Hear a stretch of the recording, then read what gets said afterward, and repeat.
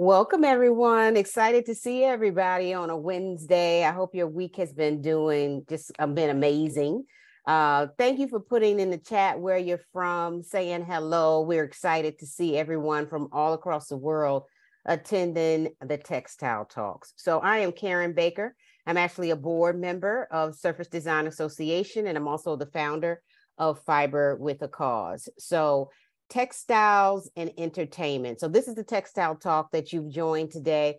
We are really excited to be able to have this conversation, looking at textiles from being in two of the most amazing, largest grossing films in 2022, which are called Wakanda Forever and The Woman King. So if you've seen them, just put in the chat that you've seen both of them. If you've only seen one of them, put it in the chat. You know, we're excited to know who's here and you know, your involvement in the film industry. Also, you know, we want to really show the connection between how fiber and textile and embroidery has been used in costume design and used in time period pieces within the film industry as well. So that is really the purpose of celebrating these artists who a lot of times are behind the scenes. We want to make sure they get this valuable credit for the work that they've contributed to these two amazing films as well. So again, I'm delighted to welcome you to the Textile Talk, Textile and Entertainment, Wakanda Forever and The Woman King. Is brought to you by the International Quilt Museum, Studio Art Quilt Association, and Surface Design Association. And then we're happy to be one of the sponsors for this Textile Talk, Fiber with a Cause. So some quick housekeeping announcements before we go into the presentations. We'll do a question session with the two, and then we'll give you all an opportunity to ask your questions as well. So get ready to throw them into the Q&A. So right now, as you notice, it's a webinar where your mics are not active and not showing. So we welcome the questions again. You can put them in the Q&A box. And then this is something that we're honored to be able to do with the Textile Talks, that they are free and they are a way of inspiring, bringing together this community, which we can do across the globe virtually. So if you want to put anything in the chat just to talk to another person, feel free to do that. But absolutely put your questions to the panel in the Q&A as well. So if you prefer not to get any notifications from the chat, you can click on the chat button and toggle it, and then you could turn it on and off. That's your choice as well. Again, it's the benefit of being virtual. So without further ado, we're going to welcome the presenters for the day, Nneka Jones, who is the founder of Art You Hungry, as well as Tivane Mavuma, who is one of the co-founders of Barrydale Hand Weavers in South Africa, along with the managing director, Aaron Bastable. So welcome them to Textile Talk, Textile and Entertainment.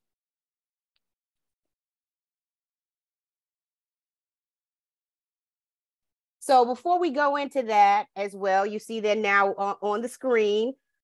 Hi, Nneka. Hi, Aaron. Hi, Tivane. So before we do that, I'm just going to read a brief bio, and then they're going to present some of their work as well. So let's start with Nneka. Nneka is Trinidadian born. I told her before, I've been there many times. It's a place that I love. She's a graduate of the University of Tampa and a multidisciplinary artist working in mixed media, as well as embroidery, paint, and textile. One of her most notable achievements was a commission for Time magazine. If you all haven't seen that, look at that cover. It's amazing. It's artwork that was on the cover for August 31st to September 7th of 2020. She's also has work acquired by the Tampa Museum of Art, Florida Craft Art Gallery in Florida, the Furman Center for the Arts, and in other private and public collectors as well. She really uses social impact in her work, if you look at her work and hear her talks as well, too. So we're excited to dive into that conversation as well. And I'll just say this, she's under the age of 30, and she's accomplished a lot. And on top of that, you know, Marvel Studios commissioned her to do this embroidery piece for the premiere of Wakanda Forever when it aired on Disney+. So again, welcome, Nneka. And then Tivane Mavuma is actually a master weaver. I'm always excited to meet master weavers because I weave and I know that craft is no joke. And he weaves every single day. So he started at the age of 22 as a farm worker and then had a mentor, Ruby Bergman, who actually turned him onto the craft of weaving. He's now been weaving for 41 years. Give him a round of applause in the thing for weaving for 41 years. And then 17 of those years, he was one of the founding members of Barrydale Weavers, Barrydale Hand Weavers.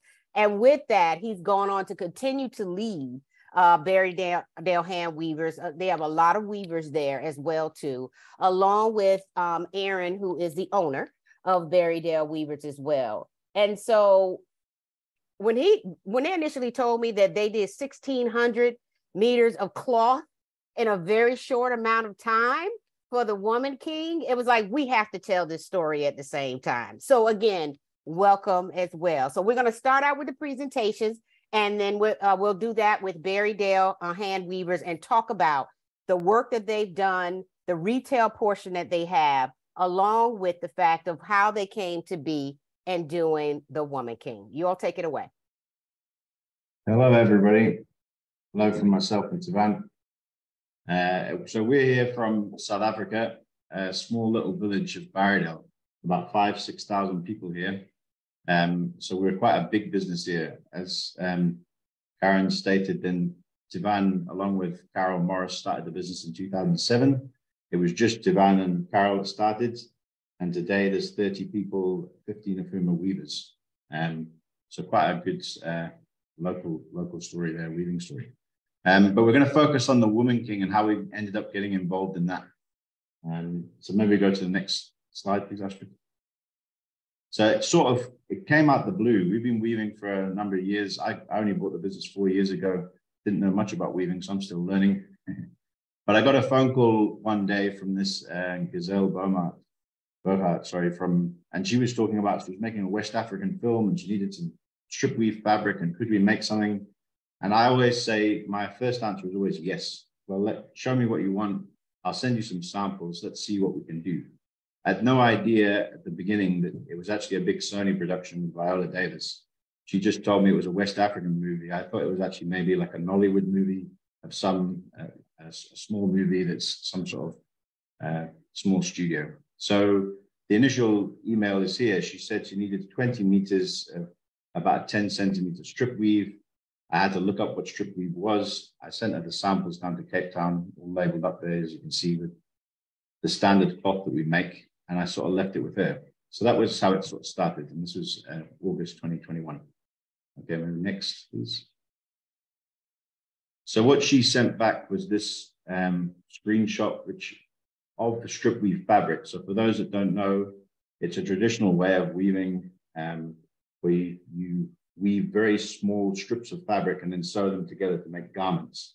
So in this particular sort of tunic, you've got lots and lots of bits of strip weave put together. They reckon it's about 16 meters per sort of tunic of this sort of size that you would need. So you cut it into strips and sew them together. So this is what she sent back in terms of the tunic brief. From our color chart, you can see in the sort of top right where she's got the 1, 2, 1, 3. She had kind of tried to match the colors that we standardly have to colors in the tunic. And then you'll see on the left there that I put forward a sort of proposal based on the thickness of the lines. And we'll get onto that in a minute, but it was 16 sets or pegs of 12 cotton is how we'd set it up. Let me go next. So we went back and forth for a while. Here's Tivane making our first warp. On the right-hand side, you'll see 4 different variations that they sent us. We simplified it down to only, it was 4 colors that we looked for the first one. So we're using our indigo and teal and natural, which is our standard colors, and then the introduction of red, which we don't have as a standard cotton color. We dye all our yarns in large batches, 160 kilos at a time, so we didn't have any red. So here Tivane's used a warping mill, small warping mill. I think this was 2 meters. 2 meters per one. So we were just doing our first warp just as a test of the color scheme. We didn't have the red, so every time we buy a loom, we get given or gifted the leftover yarn that that weaver had. And often we can't use it in our production because we need a significant amount of one color. So Tivane's actually got his own workshop, and it's full of yarn of all different types. Correct, from mohair, merino, correct. And so he went away to look in his workshop to see if we can find a red. So we did find a polycotton, a small piece, but we only needed to make 20 meters. So we thought, let's make a test piece from that. So maybe step forward. Sorry, next, Astrid. So here, this is a bit of an aside, but our warping technique. So if there's home weavers watching, then obviously you usually use a sort of board with pegs that you're wrapping the yarn around one at a time. This is more of an industrial sort of technique, whereby we put the warping mill on its side. If you look at the top right, this is Sibongi Seni. He's one of our junior weavers. He's been here 2 years. And every rotation of this warping mill is 4 meters.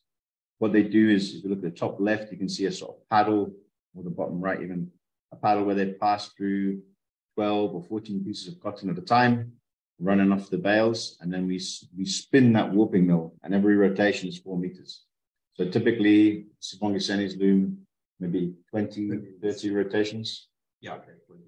So he's building it up, 12 bits of cotton at a time, 30 rotations, and we'll do that 90 or so times. So it can take a full day to set up a warp. Anyway, that's just a little bit of an aside there. Let's go to the next here. So here on the left-hand side, you see this is our first warp that we put on. Short 4 meter warp. You see we've added the red in. We've tied it onto the loom. And on the right-hand side is our finished weaving. We practiced by changing the weft. So we used single weft, we used a double weft, we used natural, and on the bottom right, you can see the color difference with using the indigo, which I think was the preference after we sent it to them. They like the darker color coming through. Now you also see that it's wider, the bottom section. That's because the indigo won't shrink so much because it's a dyed cotton. Yeah. Okay, next. So actually, after we sent that sample off, Giselle phoned me, and this is not the sexy bit. This is the costing and planning, because she actually phoned me and said, "Look, I was going to send you a message, but I decided I just wanted to hear you fall off your chair, because we've actually found out that we need 100 of these tunics. We need 16 meters per person, so we need now 1,600 meters, not 20 meters." So if you see, so now I had to do a full, and they wanted a specific color of navy. They didn't like our indigo. They wanted to dye something. So she told me, "Look, you need to go and tell me what we need to do if we want to dye this cotton, how much cotton we need." So I had to do a big calculation to try and figure out what quantity of what colors yarns we need, depending on how much we were able to weave. If you look at the little table that I've blown up at the bottom, I only committed, I said, look, 300 meters we can do. That's the minimum we'll make. We'll try and go for 600 meters. A stretch target for me would be 900. But I called it the dream. To weave 1,600 meters is not going to happen in the time scale they've given us, which was about 3 months. So let's go to the next thing. So here you can see what we came to as a slight compromise. So she wanted a 10-meter wide strip weave. You'll see in the top right, that was the finalized design that we did. So we simplified it right down. We went for just navy and teal, which helped speed up the warping process, because we weren't then using so many colors at one time. We went then, if you look at the left-hand side, what we agreed is that we could, as well as weaving a 10 centimeter wide piece, we could weave 20 centimeters, which meant for every meter of 20 centimeters, it was the equivalent of 2 of 10. So technically, if we only did 20 centimeters, we wouldn't need to weave 1,600. We'd only need to weave 800. And that's kind of important. We'll see in the next video, next slide, we'll see some videos of weaving. But it's kind of important because the speed to weave 20 centimeters or 10 centimeters is about the same. Sorry, just on the previous one, there are some, So this is the 10 centimeter loom here. This is Sibongi Seni again. So every 7 passes of the shuttle is about 1 centimeter. So I think in that, we've maybe seen 1.5 centimeters being woven there. And then the right-hand side here, this is Lucinda. Lucinda's been with us for over 10 years. So this is the 20 centimeter loom. Yeah, you can see the speed difference between the weavers in terms of experience. But realistically, you can weave a meter of 20 centimeters the same amount of time as it takes for 10, because you're still growing an equal sort of distance. So once we got these 2 looms set up, which were Tivane had to go and set them up pretty quickly after we got told there was 1,600 meters to do. Yeah. Once we got them set up, we started people weaving, and we were weaving almost 7 days a week. Non-stop. I had to keep them moving, so we were rotating people onto the looms. After we'd started that, then if we go to the next slide, we actually got a request for more fabric. This time, though, it was from our typical towel looms. Okay, correct. Yeah, so what we call a beach towel looms. We usually make large towels from this. You can see a shot from the film of the actual fabric as it was used, and the left-hand side, the sort of design. The next videos are going to show show use of the flying shuttle. So that's our standard way of weaving. We don't usually weave by hand. So here we are flicking the shuttle from side to side. And each of these looms has been adapted by Tivane fans as well.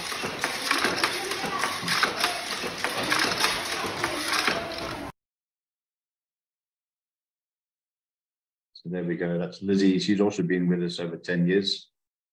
One of the original weavers that Tivane taught, and then Lucinda again.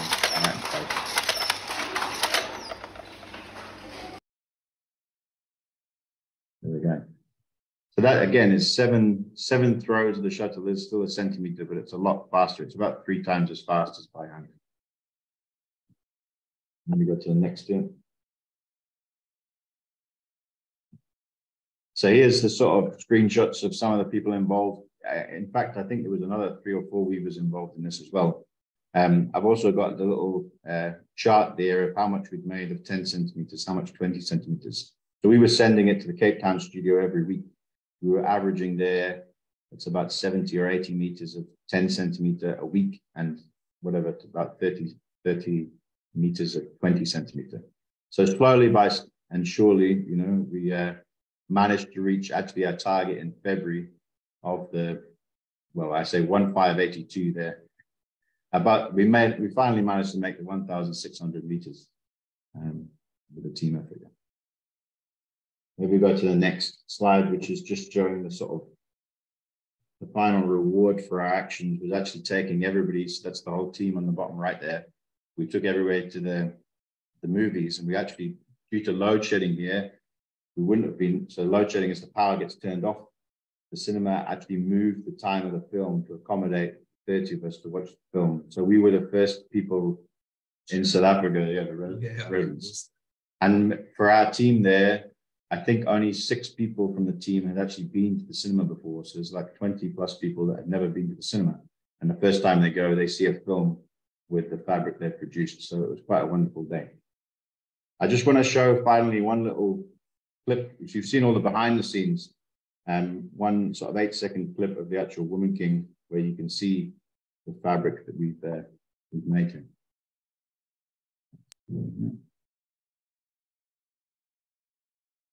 Okay. So here you see the actual fabric that we wove.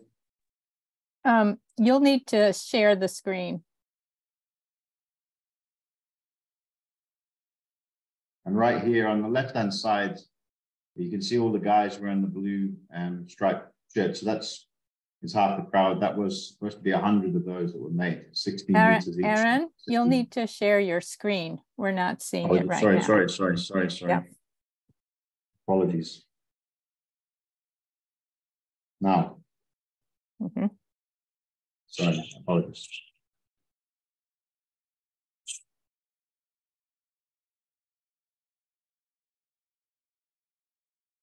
Yeah, sorry, this is the one I was talking about with all the guys on the left-hand side there. And it's worth noting that on the right-hand side, That other fabric was actually woven in Ghana, I believe.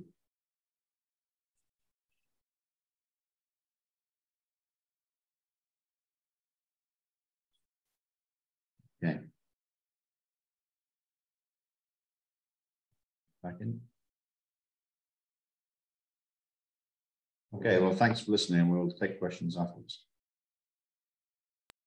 Thank you so much. Appreciate it. So we'll go on to Nneka, do her presentation, and then we'll go into questions.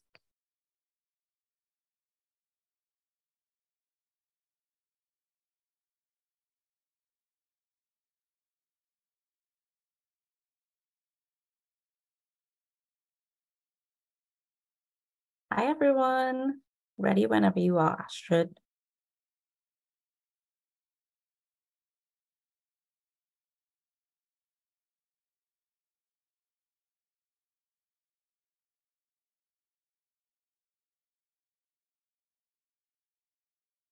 Hello again, everyone. My name is Nneka Jones. Today, I'm going to be talking to you about how I kind of transitioned from being a traditional painter into a contemporary embroidery artist. So next, please. I am originally from Trinidad and Tobago. So I was born and raised in Trinidad. And from a very young age, I could tell that I was creative. So that's baby me in Trinidad on the left. And on the right, it's teenage me, where I kind of started shifting away from that creative curiosity into thinking that I could actually make a career or possibly become an artist in the future. So I attended Bishop Anstey High School in Trinidad. And most of my work at the time was heavily influenced by everything Caribbean, so not just Trinidad and Tobago. Next slide, please. So much of my early work was mainly paintings and clay work as well. Again, it was reflective of the Caribbean culture. So I used a lot of vibrant colors, a lot of portraiture, and then pulling as well from different Afrocentric themes that I would like to focus on and different Afrocentric symbols as well. So on the left is a painting that I had completed as a class assignment. And then on the right, I'm holding a fountain that I also created out of clay. And it was interesting because at the time, a lot of the things that I did was not only reflective of the Trinidadian culture, but also life in Trinidad, and basically just capturing snapshots of everyday life living in Trinidad. Next slide, please. And so for a while, I had focused mainly on kind of honing my skills because, again, I had shifted away from just feeling like I was creative, but I really felt like I was coming into my artistic skin. And I worked really hard and actually ended up getting a national scholarship from the Ministry of Education in Trinidad and Tobago. And that allowed me to study in the United States. So I didn't want to go anywhere that was too cold because, remember, I'm Caribbean, so I need somewhere that's like the weather is similar. And I actually ended up choosing Florida. The University of Tampa was where I went to school for my Bachelor of Fine Arts. And what I really, really, really enjoyed about that program was that although I was interested in painting, they allowed you to take multiple different classes that kind of play into my practice now. So I took painting, I took digital art, I took photography, mixed media, and they would often bring different artists into the classroom as well. So different professional artists who had their own practice, who were having shows, who were doing things out in the real world, not just in a classroom setting. They were able to bring that into the classroom. So it sparked my interest even more just in terms of me being an artist, but also from the side of me being a painter. I was very inquisitive and wanted to learn more and eager to learn more about painting. Next slide, please. And so with this interest in painting, I actually started taking a lot of painting courses, intro to painting, and even kind of pushing myself further into a mixed media course. And that's where my work kind of pivoted from just being 2D, flat, and on a canvas to me actually putting things onto the canvas, bringing texture into play as well. And on the left, you see me painting this circular texture. It's actually, those are condoms that I've adhered to the canvas. And that was my first introduction to mixed media, where I noticed that as an artist, it was important for me to pay attention to the material that I was using within my pieces. And so those condoms were symbolic of many different victims of sexual abuse and human trafficking. And it was a good way for me to step outside of my comfort zone as an artist and as a painter and start seeing the canvas and that flat surface as more of a 3D or three-dimensional space where stories could exist and different narratives can start to come out and viewers could start interacting with the piece in a different way. Next slide, please. And with that curiosity in terms of the paintings and me wanting to dig a little bit further into that three-dimensional aspect, I actually took an experimental painting class at the University of Tampa, thinking again that I was just going to learn more on honing my skills as a painter, as a hyper-realistic painter, and different ways of being free with paints. But that class actually changed my life because it removed paints completely and allowed the students to do a little bit more research and do a little bit more thinking into everyday materials that we use that most times people don't consider art or they don't consider it contemporary art. And that's how I got into embroidery. So what I did was I picked up a pack of thread from Walmart and decided, you know what, I'm gonna switch out my paints for thread and see how I can use this to make a painting without using any paint. So this was me really stepping outside of my comfort zone, removing paint completely and kind of starting to get into fiber arts and embroidery. Next slide, please. This was actually my first embroidered portrait. So I decided to do a self-portrait just because I didn't know how it was going to turn out. I knew that I had different classes prior that taught me how to lay a painting onto a canvas, but I actually didn't have any prior knowledge with embroidery or fiber art, with no formal training. So all of this was very experimental for me. So picking myself as the subject was a safe option, but still stepping outside of my comfort zone. And you can see on the left, this was actually the first stitch that I had ever made. And I'm glad that I took that picture. But you can see the outline of the areas as I usually break down a portrait into pure color. So for me, most people would typically see my embroidery work and they would think that it's a painting, but it's typically because I break it down into different sections of color just to simplify that process. Next slide, please.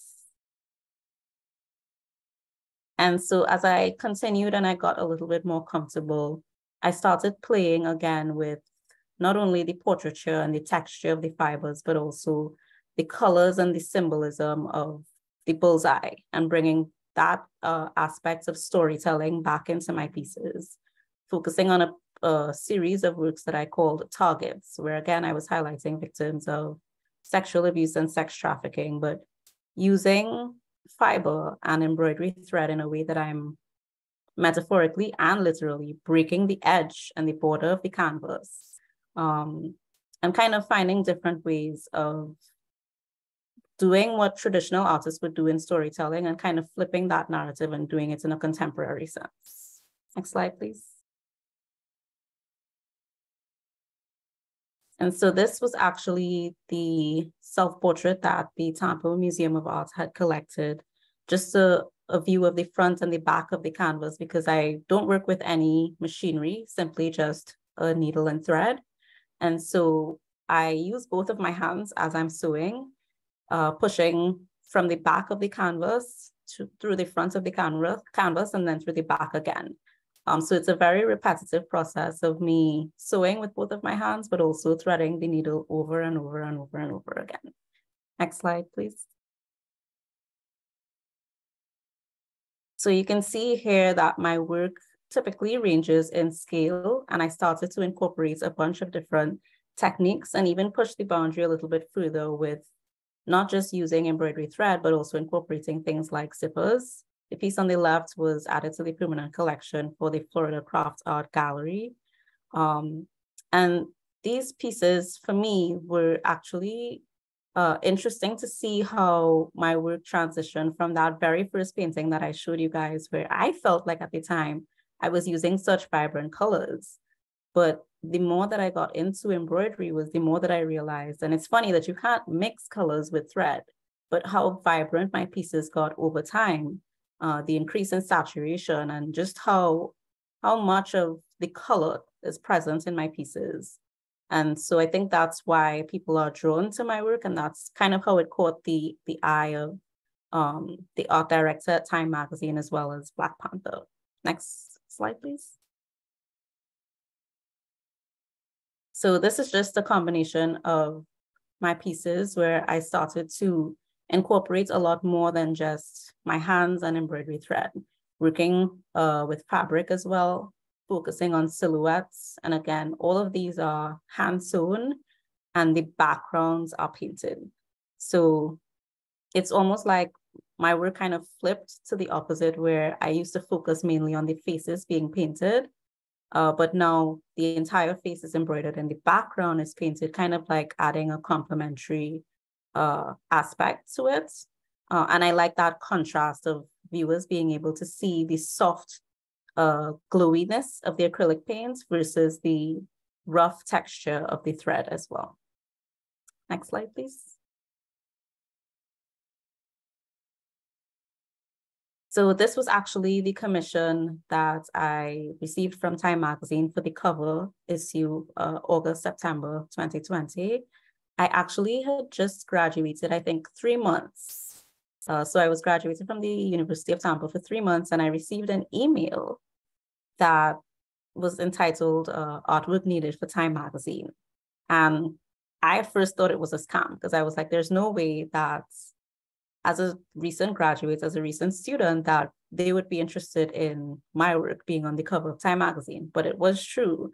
And for me, this again was a pivotal moment in noticing and understanding the power of fiber arts and the power of textile artists and fiber artists because they could have simply just used a digital artist or a painter, but this was during the time that there was so much chaos with the pandemic and everything that was going on in the world, that the fact that I'm using embroidery thread and stitching that story and almost like a rebirth of that American flag, it was important at the time. And it was important for me to recognize this because it helped me in continuing to stitch and continuing to know that fiber art is important, not just in a space where people think of it as a domestic hobby, but it actually being art and having the power to impact people in a different way. Next slide, please. And so that led to, of course, the Black Panther Wakanda Forever as well, where typically for these promotions for movies and publications as big as this, you would see something like a digital animation, but they actually show the process of me stitching from start to finish, even drawing the outline as well on the canvas. So I was grateful that as a fiber artist, I was given the platform to present this work of art, but also it being a platform for many other fiber artists as well to start coming into this space and showing that this was more than just a piece of artwork for this publication or for this promotion, but it showed the power that fiber artwork has and the impact that it can make in getting people excited about a movie and getting people to come together and focusing more on the power of art and not just its aesthetic and its beauty, but the stories that it can really tell and entail. Next slide, please. And so this is a little bit more of behind the scenes of me sketching everything out and putting in those first few stitches. I do have a video that Astrid will attempt to show to you. Hopefully it works.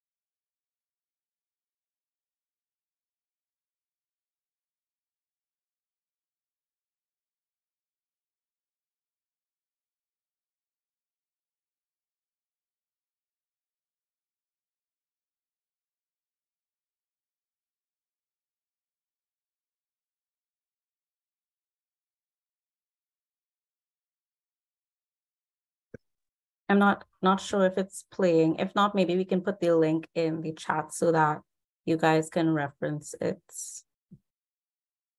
Yeah, if it doesn't work, that's fine. We can put the link in the chat.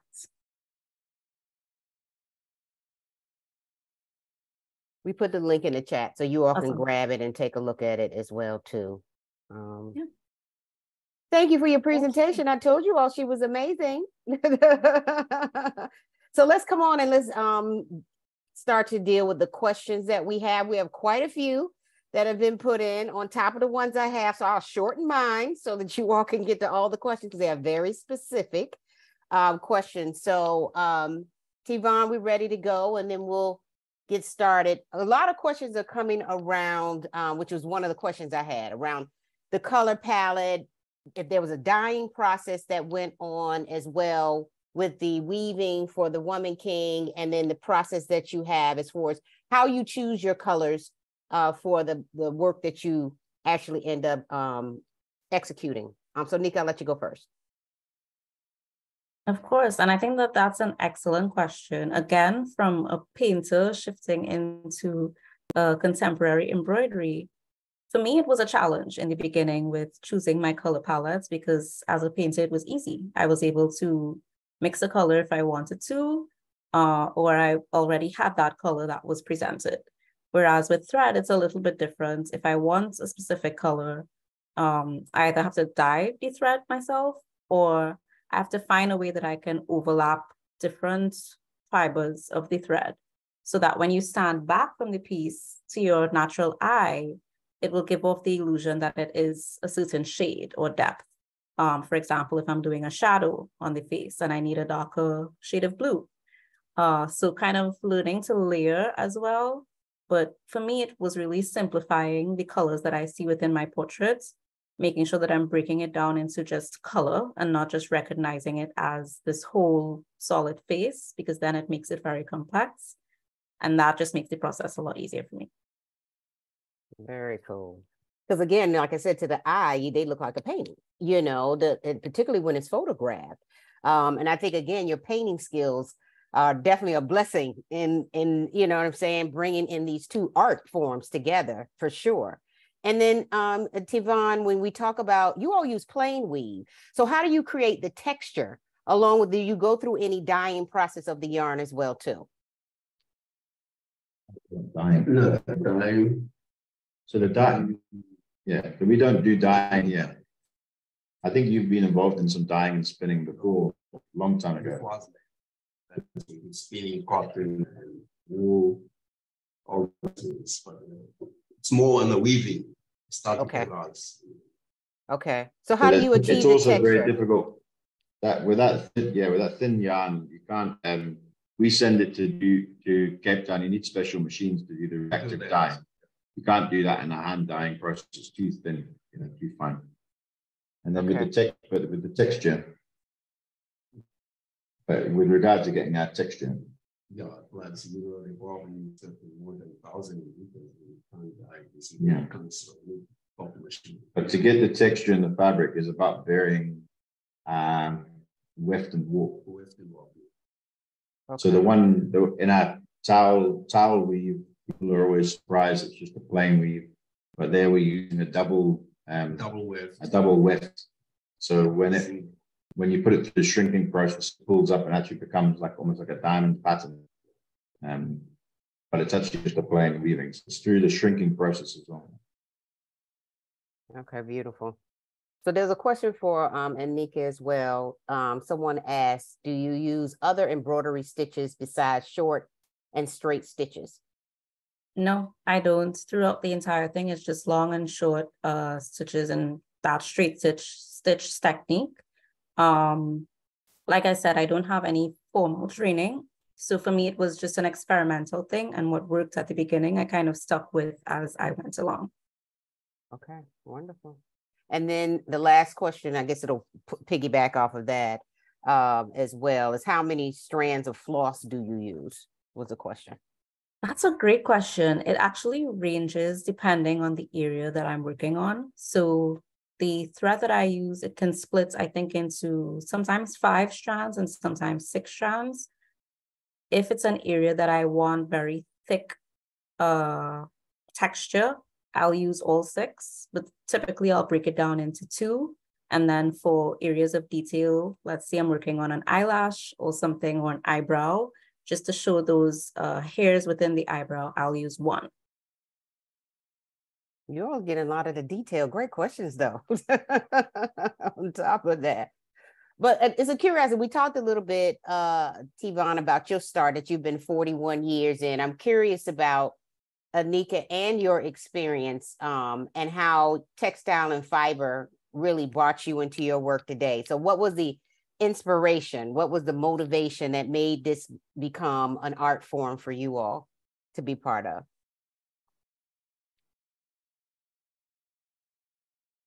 You want to go, Nneka? Yeah, because I think they may be frozen.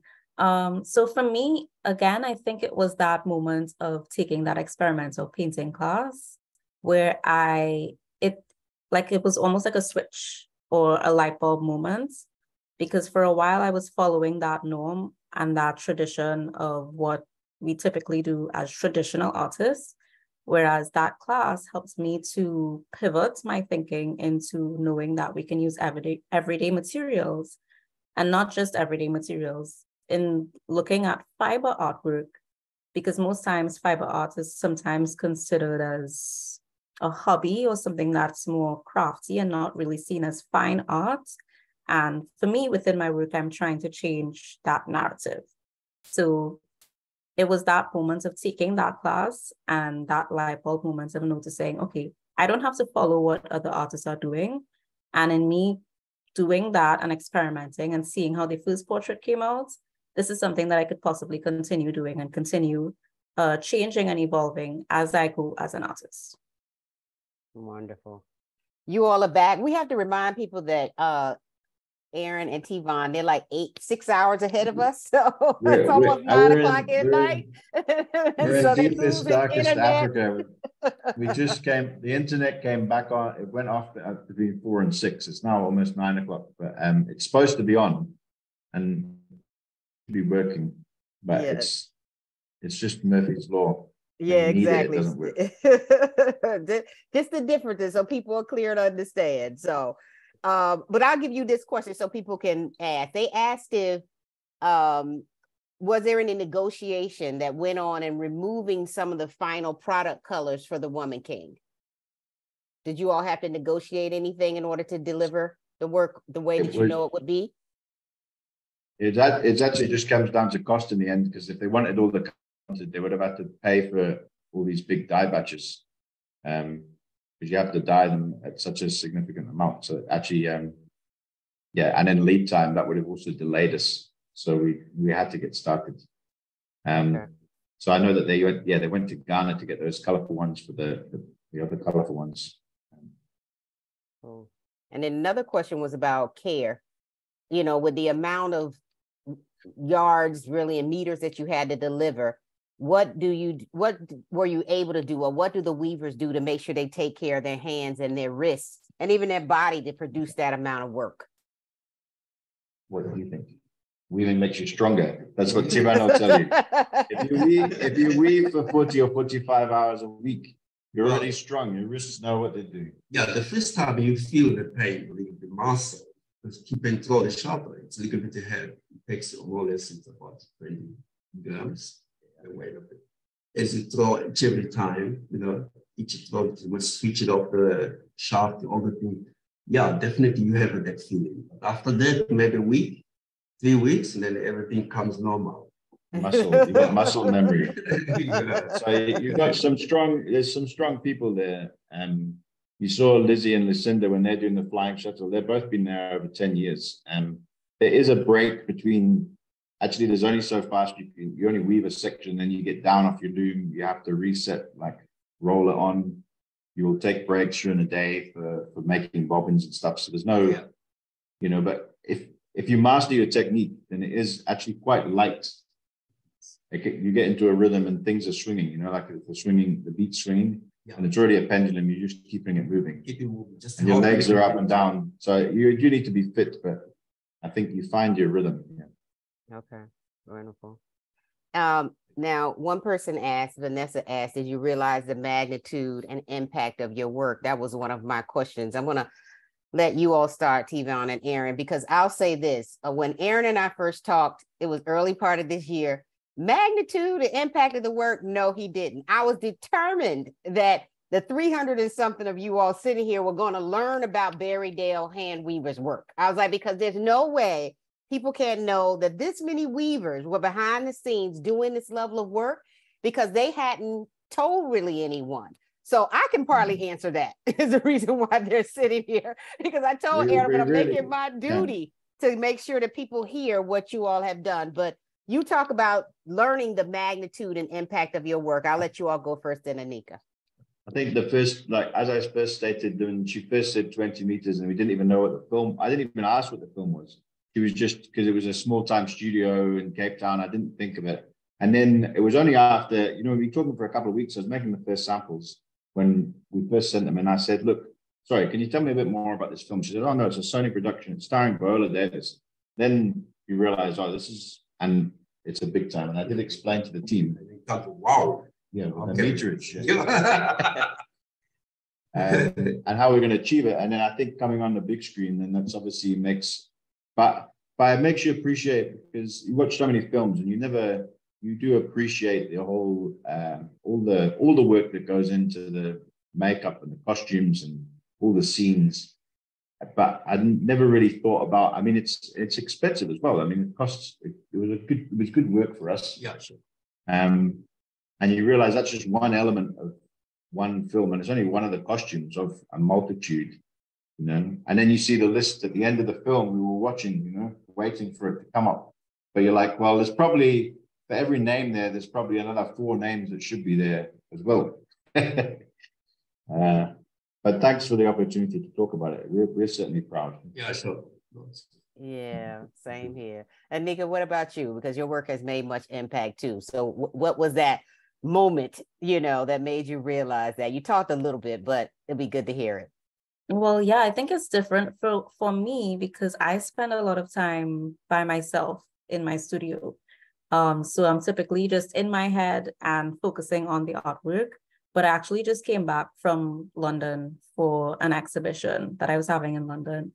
And even up to yesterday, when I came back, people in London were like, I'm following you from your Time magazine piece, so I'm following you from your Black Panther Wakanda Forever stitched artwork. So me being from a small island, very, very small island, Trinidad and Tobago, then coming to the US, mainly just to have an education and kind of further my studies with art. And that leading to creating an American flag on the cover of Time magazine, and then going to London outside of America and people, you know, saying that we followed you from the work that you've done. It was kind of me stepping outside of the studio or stepping outside of that time with myself and noticing that, yes, I'm creating the artwork and spending a lot of time on my own, but that impact is much greater. And people are paying attention. You often think as an artist, maybe nobody cares, or maybe a few people care, but people are paying attention. So it's important as an artist to keep putting your artwork out there because you never know who you're going to touch. And someone asked you, Nneka, the size needles that you use. Does that vary? That varies, yes. I typically work with DMC needles. And I would say sizes 5 to 10, but it ranges. So I don't want to give a specific size. Okay. And then, Tivane, the question was, how powerful is it to be a master weaver? That's my question to you. To be a master weaver, it's a process. Actually, you need respect, training the people also, because the people they make me as a master weaver. Can't be master weaver myself without the weavers. So we have a beautiful team. Always, they take my thought. Always, I try to train them. They taking on each space. They trying to make it better than what I can do. Well said. I think we got stuck. And then last question for you as well, Nneka. The piece for Time that was the American flag, did they request that you do that, or that was something that you decided was going to be your contribution? Because that was also, the name of that was called the New American Revolution. It was curated by Pharrell Williams, correct? Yes, it was. And so Victor Williams was the art director that reached out to me. And initially we thought, because when he had seen my work on Instagram, that's how he came across my artwork. He thought that it was painted. And at the time I was doing all portraits. So when he reached out to me, he was like, okay, maybe we should do a portrait for the artwork. And thinking about the timeline, because it was in, I think, 3 days that we were discussing it. And then before we knew it, it came down to 1 day, basically one night. And so when we were thinking about the portrait, it just didn't feel right for that issue and for everything that was going on and everything that it represented. And so we said, you know what, maybe something that's more representational or symbolic of that national pride and that people can relate to and hold on to. And so that's how we came up with the American flag. And he kind of just left it to me in terms of the creative direction with how I wanted to represent the flag and leaving it incomplete, changing the colors, the texture of it, the positioning of it. So it was collaborative, I would say, but then coming down to the end with 24 hours to stitch the American flag. It was all me after that. Well, I'm glad you said it, because there's a lot of questions about timing, and how long did it take you to do the piece and then Barrydale Hand Weavers to do the piece. So what we see, which really is becoming an iconic cover, and kudos to you for that, you did in 24 hours. That's the work of an artist, really. People put pressure on us that they don't put on other people, I really feel. So, to be able to deliver. And then 3 months out of school, and then you have to do that. That had to be like, a rush at the end of the day, as well as excitement. Definitely, yes. And nerve-wracking as well. But again, seeing it from me working at home and kind of just stitching throughout. And then I think it was either the next day or the day after that it was published. Seeing that took all of my pain in my fingers, my wrists, and everything away. And it was worth it. So yes. Perfect. So you all give a round of applause, please, to Nneka Jones and Tivane Mavuma and Aaron Bastable, because they have done amazing work that a lot of people didn't know about or are learning about. When we talk about entertainment, whether it's Time Magazine, Wakanda Forever, or The Woman King. And then actually Barrydale Hand Weavers worked on a movie on Shaka Zulu. We didn't even get a chance to talk about that. So, there are textile and fiber artists really involved in entertainment, particularly in film. And we want to make sure that we provide the opportunity to know that these amazing artists are there. So you all thank them in the chat as well as we close out our time for Textile Talk, Textile and Entertainment. Again, we want to thank all of our sponsors for supporting the Textile Talks that happen every Wednesday. The next one will happen next Wednesday. It will be Alex Anderson and Ricky Timms. They'll do Passion for Quilting, becomes a resource for the community, and it'll be presented by The Quilt Show. But in addition, hold your calendar, because on November 3rd, we'll be returning with Holding Space, which, as you all know, has been something new added to Surface Design Association. Is brought to you by the Equity Access and Inclusion Committee, which I sit on as well too. So we'll be bringing that on November 3rd and have a chance to talk about disability and artists who are considered moving in the space of disability culture, and how they are as equally as important and need to have the same rights as any other artists in textile and fiber as well. So we thank you all for coming today. This will be available as a recording for some things. I know some people miss some things going in and out. This will be available as a recording, so you can see some questions that were answered that you put in the chat as well. And again, thank you all. Thank you for joining us as our speakers. And you all support them. All their information is in the chat. So support their work and continue to see what they're doing. And then thank you again, Surface Design Association, for allowing Fiber with a Cause to be a sponsor of today. Thank you all. Have a good day.